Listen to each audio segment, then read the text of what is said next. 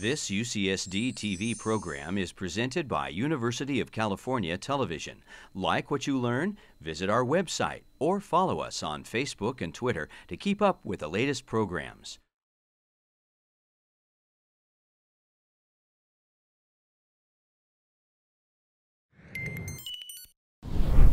I'm Naomi Martineau. I work in Dr. Roy Woolman's lab.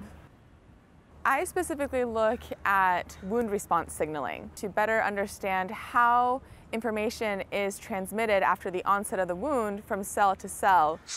Probably the biggest thing that we use is quantitative fluorescent microscopy. What's a little bit different about how we do fluorescent microscopy is we look at thousands of cells in a single cell resolution in our approach in a single experiment. The system that we're looking at is calcium to ERK signaling in the initial wound response. What we do is we wound the cells and we watch the calcium response and the ERK response.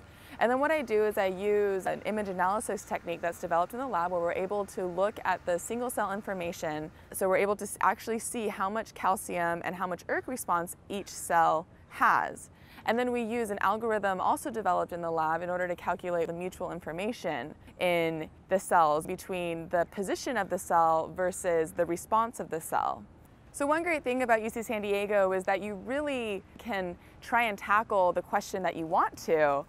Every day brings on different challenges, and every day brings on different questions and different answers. And it's a really amazing phenomenon to think that what you're doing now is really going to influence people for many years.